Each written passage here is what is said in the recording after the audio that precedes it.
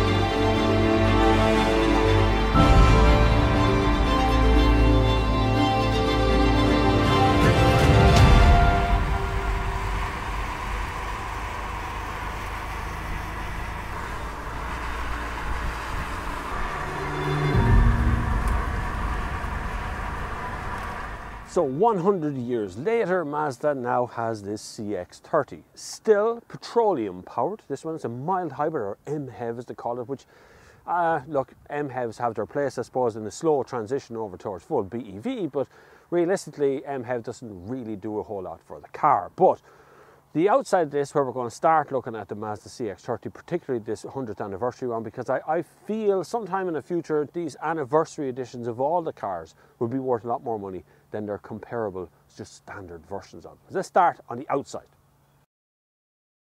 The Mazda CX-30 still feels like a 5-door hatchback to drive.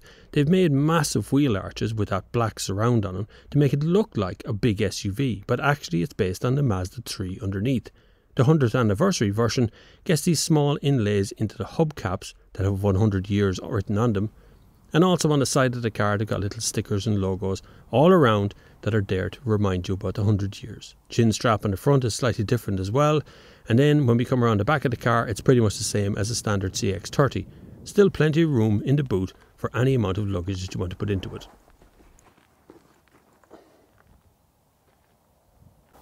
So when we look around the inside of the car, we're met with a beautifully rich interior. Can I just point out this car is really rich? It feels luxurious.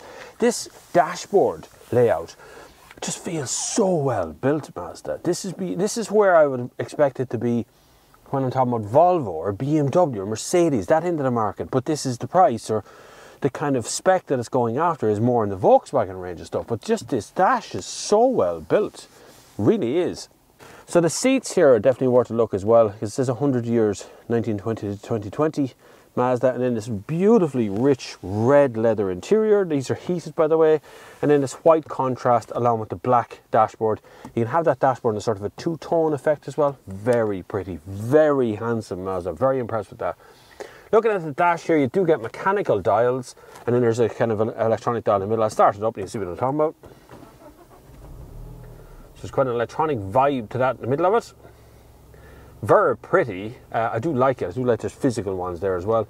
Up here at the top, this is not a touchscreen. This is, that's obviously reversing cameras on right now, but that's not a touchscreen either. So that's the front camera, actually. This was pointing out there at the front road.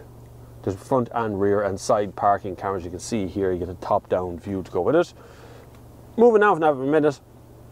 Physical knobs and dials here for the heating controls. Heated seats, heated steering wheel, heated rear window, heated front window. No, it's not heated front window, it's just blower front window, and then a heated passenger seat as well. And they're all physical, good, solid physical knobs and things on the dashboard. It's really cool. And then when you move down here, you got a little tray here, and then you got this cup holder. It's my USB cord. Start-stop button is here. 6-speed manual, the best manual gearbox on the market. Still is, has always been, and will always be as far as I'm concerned. Then you have the knob that controls that actual dial that's up on top here. So if I go up here, you'll see on top when you press the back button and you're left to this, which allows you into the Mazda system, the normal Mazda system. Now you notice here that I don't have Apple CarPlay hooked up to this at the moment. It is there. Apple CarPlay works perfectly well. But there you go, that is where I'm parked. Look, I'm in Ireland. Over there on the corner, look at the Atlantic and Spain and Portugal out here to one side. I'm pointing out into the Atlantic, but I'm in the middle of the country, kind of, or on one side of it. But the Mazda communication system is actually pretty good. I don't have a problem with it. It works very well. Apple CarPlay works very well as well, but Apple CarPlay is more of a touchscreen environment. So when you're actually using it, you find that you're kind of clunky because it's hard to find all what you're looking for, because you have to use this little dial here that allows you to be able to twist back and forward. Now I'm okay with that because it means less time of taking your eyes off the road. And because of the way Mazda has situated their infotainment system, when you're sitting here, it's just there. It's right beside you. Now behind that knob that's here that you can use for controlling your stuff is this very long armrest, which is really, really comfortable, but it slides back to reveal quite a pocket underneath it, quite a big pocket underneath it. Now this is the only USB port that's in the car that I can find. There's a 12-volt socket beside that. I really do wish there was a couple of USB ports up towards the front of the car somewhere, towards the front panel here, because once you're in there, once you have that in, if you don't put your phone in there, where do you put it? Like, you're going to put it here, right, into this back tray, but then you have to stretch this cable out this way and put it off over there. Just doesn't make, not ergonomic sense. I think a couple of USB, oh, there is a USB port. Apologies, Mazda. I'm sorry. I'll retract that right now. I did not see that there's a USB port tucked underneath here. No, I didn't see that. We'll keep that in though, because that's just something that happens every once in a while. Because from this position, when I'm looking down on it, didn't look like there's any USB ports here until I leaned right over and looked up, and there is actually one. So I'll retract that. USB port in here, USB port up here. Job done. Steering wheel is, I think, a tiny bit thin. It's okay, it fits the hand all right. And I like the controls around it. Active cruise control is over here. Stereo controls are over here. And then behind that, you've got lights, auto wipers, and the rest is all happening as per normal. You do actually get a decent sized glove box, and I mean a decent sized glove box. And you get a little box here, 100 years, 1920 to 2020. And just to point out that that's where your key goes. And your key, when you get your key for your car in this anniversary version, which I can show you now, will also have the same logo on the outside of it. It's actually got it on the key, which is quite nice. I do wish those little tiny buttons that are on the key are fiddly enough, I have to say. But this logo on the back is actually quite nice. Really, really well done. Now, I love this cabin. To drive in this car, this cabin is 100% correct. So let's have a look at the back seat before we take it for a proper spin. Turn it off there by and save the petrol. So look, one criticism I have straight away is the back doors aren't very big. That's okay. I'm all right with that because this is a small family 5-door hatch. When you get in, there's actually room for you to sit as an adult. When I close the doors, there's a good thud. It's a good thud. Room above me, so if I turn my camera around this way so you can see what I'm doing, room above me here is actually okay. I'll fit my hand in just about. I don't have to lean over anywhere. I can sit here quite happily. Now I'd have to tilt my head this way if I want to put my arm on the armrest. But it is a small 5-door hatchback, so let's not get excited about stuff. Here, there are only 2 air vents. There's no USB ports that I can detect anywhere. There's nothing down here. When I come around this way, I have an armrest, a couple of cup holders in it, no bother about that. No loader through, but that's okay, I can live without that. I had to get out of the car to see how the seats came down. There's a button on the top of them that you push down, which is actually quite awkward. That's a weird button. Anyway, the seats do go down. It's a little bit awkward to work that little button on the shoulder up there. You have to push it down and then sort of pull it. But there's no handle, it doesn't lift. Anyway, back seat is okay. I'm okay with the back seat. Let's move on for a spin. Just on a word before we leave on seating position, this doesn't feel like a small SUV when you sit in it. Most small SUVs elevate you from the ground, but because this is built on a Mazda 3 platform, it feels like a 5-door hatchback. In actual fact, it feels a tiny bit like a Mazda MX-5, just the way it's reclined, the seat is kind of sitting backwards, my feet are pushed forward onto the pedals, so there's an odd sort of seat position in this car, which is not what I expected it to be. But sure, we'll drive on. On the dirt tracks here. So this is powered by a 2-litre gasoline engine. Now, Mazda have been the king of the gasoline engines for a very long time. All of the petrol engines I've ever driven belong to Mazda have always been super. Their diesel's a little bit lackluster. You know, the 2.2 litre diesel they used to have, really, it's okay, but it's not brilliant. Whereas the gasoline stuff, the petrol powered, the explosion powered things are very good. And of course they have their MX-30, which is forthcoming here in Ireland, which will give them an electric car to go with it.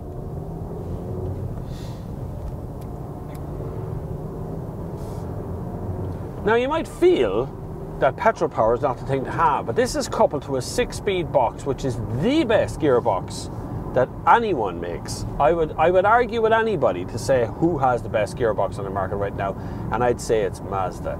Particularly coupled to this 2-litre engine, it does make the car feel quite tight. It feels like something that wants to be driven, even though it's a small SUV, in that small SUV stance of things.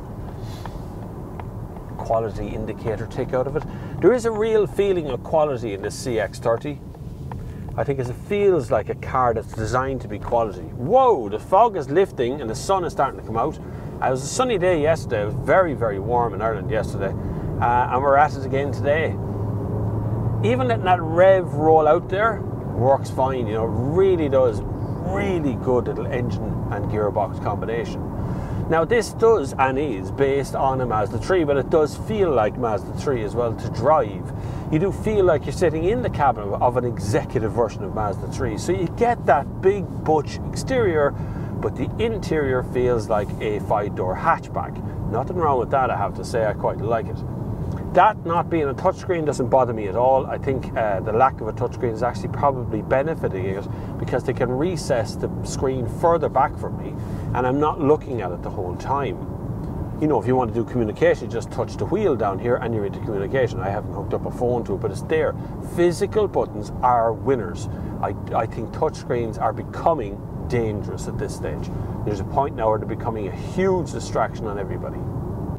The anniversary edition has a heads-up display out in front of me. I can't really show you that. I'll do my best to film it, but it really is only available to the driver as you're driving along. No one else can see it. Every once in a while, in certain lights, like right now, I can see the projector recess point is actually reflected into the windscreen. There's a really narrow bridge. Been here for generations because the Curragh was made by men.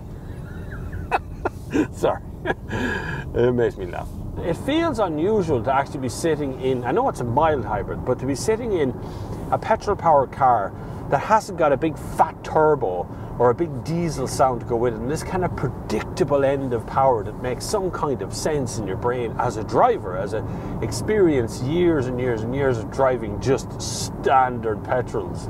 To go back into that petrol vibe again is actually quite nice. It's quite reminiscent of old times, which is why, of course, 100 years of Mazda is on this, because Mazda have been creating those kind of cars for 100 years. Now, it's no rotary engine, I get it. Mazda has rotary engines as well. I think they've all but given up on making the Wankel engine actually work, or rotary engine actually work, as it's not very reliable. It's very thirsty. An actual rotary engine out of the, say, RX-8 is a 3.9 litre. I know they're insured or taxed or something as a 1.3, but that's per cylinder. Anyway, they're 3.9s. This isn't. This is a 2 litre petrol, 4-cylinder, runs very well, and is so quiet and smooth and compliant. Little bit of tyre roar out there, but I'd expect that. I still haven't driven an SUV that hasn't got tyre roar. Very hard to see at the front. I'm behind a Dacia Sandero, and that's all I can see really. After that's fog. It's lifting, it's burning off, but it's still there, so it'll be fine. What I like what Mazda's doing right now is they're sticking to their guns. Unlike a lot of other car companies out there who are flip-flopping between what they're going to do and what they're not going to do, Mazda has said they're doing this, we're going to go this way, we're going to have the CX-5, which I just overtaken there a second ago, which is a review on my channel as well, and the CX-30, and we're going to have the Mazda 3. In case you're wondering, there is a CX-2 and there is a CX-5. This is not the CX-4 because Mazda already owned the CX-4, and it's not this. That, by the way, was warning me that Citroen was going around the roundabout beside me. This has side warnings as well. Mad, the amount of safety stuff that's on the car. Listen to that. Isn't that glorious? Like, oh. Glorious noise. The sound of fossil fuels being burned is wonderful. Every once in a while I need to be reminded that these things do actually happen. It's awesome, awesome noise on the car. Just a 2 litre power, like very predictable, the power ramp through is just gorgeous. Just such a lovely car. Really, really good, Mazda. Very happy with this. Listen, thanks very much for watching. Hit the subscribe button if you haven't done so already. More exciting reviews to come this year. We're back to work more or less, which is really good. I'm delighted to have you along with us for the journey. If you could come along with that, it'd be great. Listen, also, you can find me on various social medias, including Instagram, Twitter, TikTok. There's quite a big following there if you want to drop into that one. And of course here on YouTube, where's my home. If you can support the channel in some way, there's a list of links down below: Patreon, PayPal, and all the usual sort of ways you can. It'd be great if you could. Or you can join in every Sunday for a live chat for 2 whole hours on the Sunday service, which goes every single week while we're locked down. So I've been on Sunday service 6 months straight stretch, and now again for another 2 months straight stretch. So it's been a really exciting few months. Things are really starting to look up, and things are starting to get much better for everyone, I think, out there now. we're coming back to normal. So I'd love to have you along. Thank you very, very much for watching this. And until the next time, I will see you on the far side.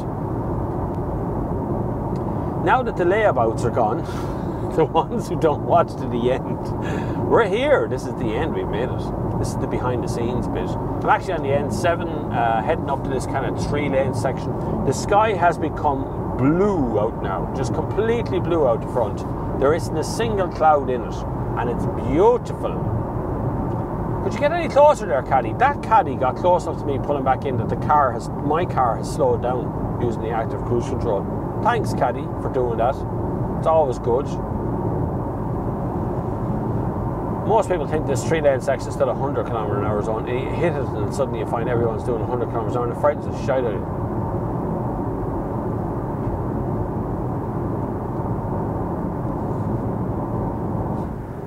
There's that silent patch. This is such a lovely car to drive, it really is.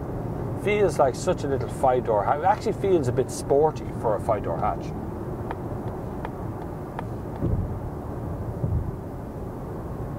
That's so good. The active cruise control is actually pretty good as well. One thing is the lane keeping is not brilliant. It doesn't really do anything about you moving out of the lane until you're almost like out of it. There's no nudge back in or anything. Not like that.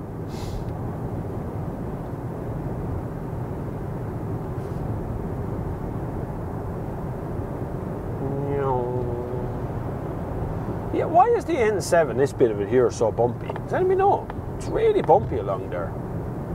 Maybe Des from Gogglebox knows. I know Des from Gogglebox. It does be on me live streams at night time on TikTok. Into lane 1, which is bone dry, perfectly blue sky. Beautiful day out, isn't it? It really is very nice. I love these spring, sort of semi-summer spring days. Get outside, get some vitamin D. It's very good for you. Really will make you feel better at all times. Anyway, coming up on the channel, I may not have mentioned at this point, but the merch that I have here, the stuff I'm wearing today, these are all on test. I'm trying out some new stuff. I love my logo. Thanks, Jack and Stephen. They've been brilliant. They designed my logo. 2 young guys from Newbridge designed my logo. Very nice chaps. That's going on to everything now. The merch shop probably will be open by the time you see this. I hope it's going to be open. There's some pictures and things to take.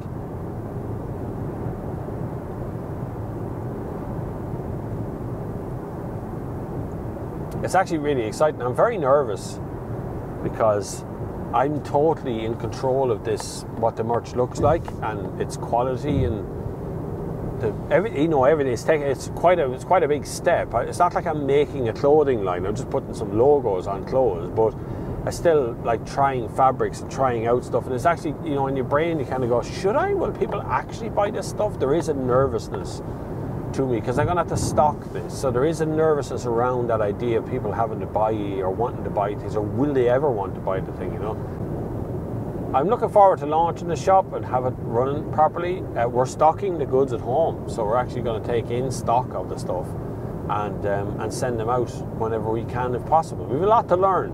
Never owned a shop before, so a lot to learn. I'm going to try and find stuff to put on the shop that would be useful for you guys. Not just stuff that makes money, just stuff that's kind of useful as well, because I chose this top because it's very hard wearing and will wash very well, and that's embroidered into it. So is the snood. These are fleeced as well, so they're quite warm. And we have a runner's version coming out as well, a face covering, mask face covering, which would be a little bit lighter and would be better for possibly running. I don't recommend any of these masks, to be honest with you, to be used as a mask you would use to go into a shop with, because they're not that kind of masks. They're snoods for keeping it warm. Anyway, I can't wait to actually launch the shop out and get it started. I just need to get it off your back now. I need some more photography, and that's pretty much it. Away we go then. Anyway, right, I'm going to crack on up to Dublin. Thanks very much for joining into the last part. You are the generals. You are the people who watch to the end of these things. Lots of activity coming up in the near future, so stay tuned. Make sure you keep attached to the channel or attached to some form of outlet that I do, because obviously I announce things on all the outlets. EV Ready is going to be good to us over the next little while as well. I'm looking forward to getting into going with Des.